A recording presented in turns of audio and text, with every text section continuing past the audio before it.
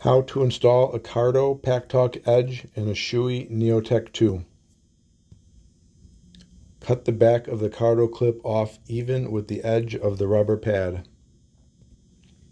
Line up and mark the position over the SLR intercom base cover starting in the middle of the release tab.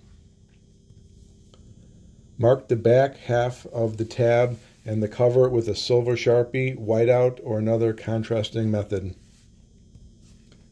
Remove the SRL intercom base cover and remove the marked area. I use a Dremel with a 115 carving bit.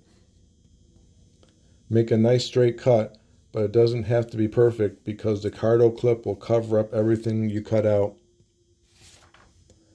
Cut away the back half of the release tab, being careful not to damage any other part of the helmet. The release tab should look like this. Replace the intercom base cover. The edge should now be less than 5 mm thick. Install the Packtalk Edge mounting clip. The clip should fit flush against the helmet and not bow out. Slide the Cardo base down and snap it onto the clip. Place the Cardo intercom onto the magnetic base and check to make sure it doesn't interfere with the helmet and/or sun visor operation.